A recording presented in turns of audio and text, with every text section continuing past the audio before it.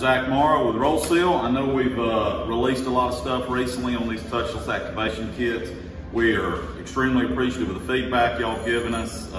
Very successful for the first few months, but like anything, you learn some things, right, when you start out. So one of the things that we have found of late that we're really starting to recommend inside of a low temp box is to go with our wave switch as opposed to the passive infrared. We'll still use the passive infrared on the exterior, but inside where we're getting -10 environments, we really had much better performance out of this wave switch.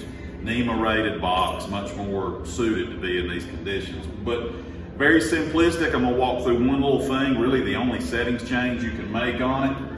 You can see the wave switch, like I say, it's very small, very simple, doesn't take up a lot of space.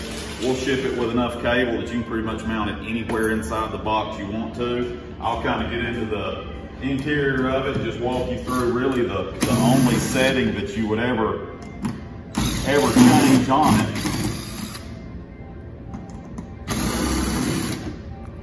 Each of these units can be set to pick you up starting at about 4 inches from the box and going out to about 2 feet from the box. And the way that you adjust that, you'll see once you get inside, it wires in just like everything else.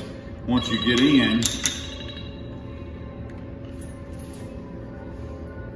you will pop your little unit off here, and that's what allows you access to the little potentiometer change. You can see it's got a little icon that'll show you when you're kind of growing in your range, so it's just a matter of taking a tweaker and adjusting that up or down, you know, depending on where you want it set. And it's as simple as that. So again, we sure appreciate all the feedback we've gotten. We tell you this every time, but it's easy to just buy a door, it's easy to just buy activation, but buy it from us and you're buying a solution in one package. So again, thank you very much. Call with any questions.